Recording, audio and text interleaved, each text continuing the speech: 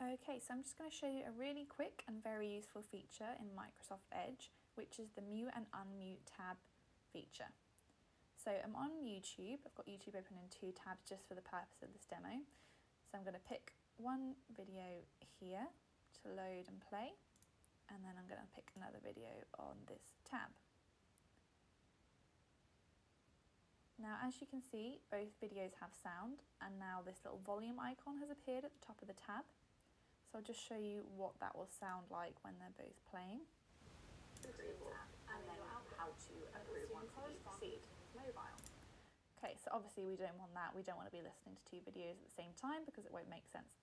So you can right click on a tab and simply hit mute tab.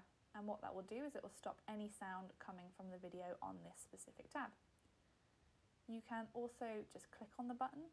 So you can click on the volume icon and it will mute and unmute.